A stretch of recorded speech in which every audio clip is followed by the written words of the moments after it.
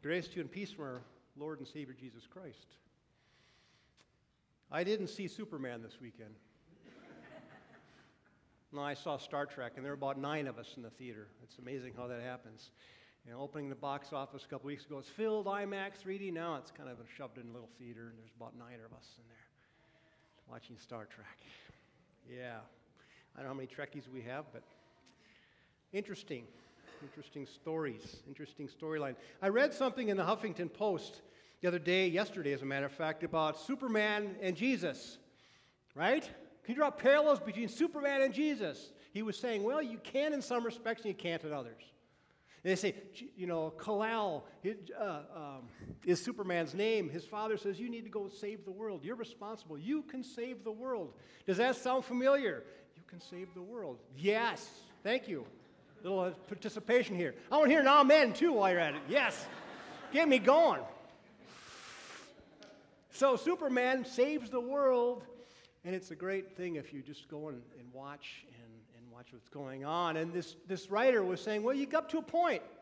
The guy that likes excitement, likes thrills, walked out of there going, yes, Superman. He said, but the pastor and me said, oh, I'm not so sure because of the one thing that draws a parallel, not a draw a parallel, but draws a line in the sand between Jesus and Superman. That's the violence that happens. That's the redemptive violence. That we need violence to extinguish violence. And the author was saying that is so unlike the Prince of Peace that Jesus was and portrayed. He could have, if he wanted to. He could have used any means he wanted to make his point, but he chose the way of peace. And it wasn't a lot like Superman. Jesus died on the cross, humbled and betrayed and alone. And that's not who Superman is. Superman conquers and Superman. But don't get me wrong, I still will go see the movie. I still enjoy that kind of thing. But the theologian in me says, well, you got to separate some stuff and, take it for what it is. But in this story today, and you remember the last couple weeks, Jesus came upon a couple different situations. The centurion's slave was sick, healed him from a distance. Centurion's faith healed him. Last week, it was the woman who's lost her son, and the funeral procession was going out of town, and he touched the funeral pall, and he stopped, and he said, rise and walk, and he raised this man from the dead. Nobody's faith was involved in that one per se, that we know of.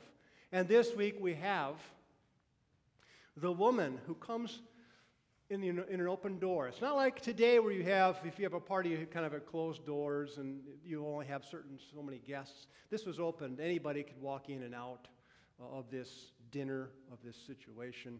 And just from this woman, being a woman, walks in and she sees this and she falls to her knees. And you have to think that she was probably with Jesus beforehand. The way the language is, because Jesus says, your sins have been forgiven, and then in response, you come and do this for me. So her faith has made her well, in a sense, forgiven her sins.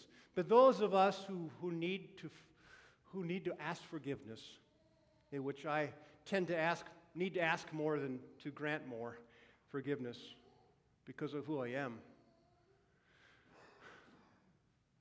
This, for us, is a paradox. Because on the one hand, we know that we need forgiveness. On the other hand, it's hard to ask. It's hard to reflect on ourselves to the need for asking for forgiveness. Jesus' main point was, well, you, Simon, don't realize. You don't realize the need that you have, and thus you don't open up. You don't humble yourself enough to let me in, to forgive whatever sins you have. When I read the story, I sometimes identify with the woman, sometimes identify with Simon. I followed all the rules. I've done all the right things. I treat people well. There's not much for me to be forgiven for. And yet, on the other hand, when I really take a deep look at myself, the things I should have said that I didn't say, the things I said, the things I didn't do, whatever, the list gets pretty high of things I need to be forgiven for. And it brings me to my knees and causes a little depression, I'll be honest with you. And I think a lot of us have those kinds of thoughts of saying, well, we're okay. You got to get to a point where you're okay. But you have to realize that, like Simon, I can put myself up on a pedestal of self-righteousness. I don't delve into the woman so much and ask for forgiveness for things. Sometimes I don't have the time to reflect. I don't give myself that time, the luxury of that. You remember a few years ago in Pennsylvania where this boy was shooting these Amish kids at school. And you remember the funeral for these girls and for this boy particularly, who walked over the hill to be part of this memorial funeral service at the graveside.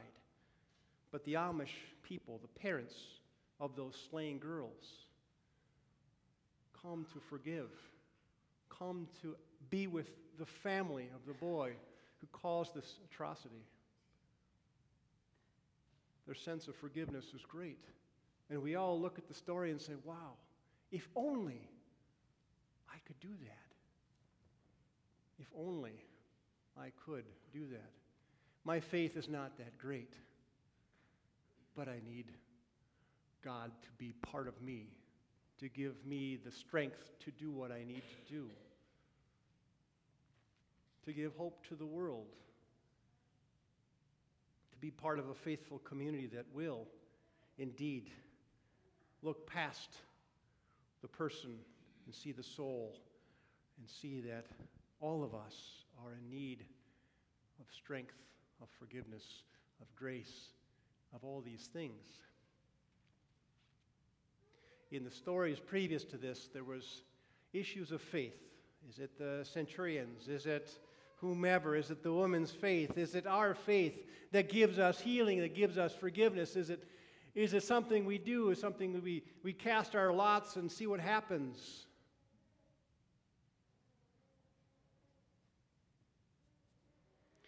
There's a rendering in the Gospels, and you'll notice if you read the New Revised Standard Version, there's options in the bottom when you read the verses.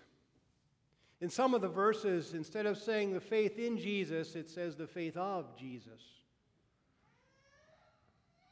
You look at Romans 3:22, specific example, and you read that word in versus of, and it makes all the difference in the world, doesn't it?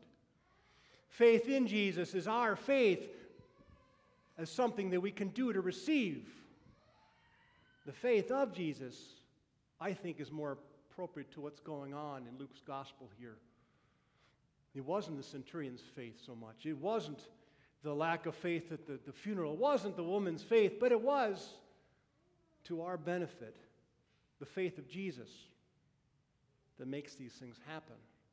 We don't have to depend so much on our faith, on our insecurities, our lack of strength, our courage, but we have the ability to trust that Jesus has the faith to give us forgiveness, to lighten the load, to make us like this woman who is just overjoyed because all of her sins have been forgiven by the one and the only one who can forgive sins, this Jesus Christ figure who walks around healing and telling stories and feeding people.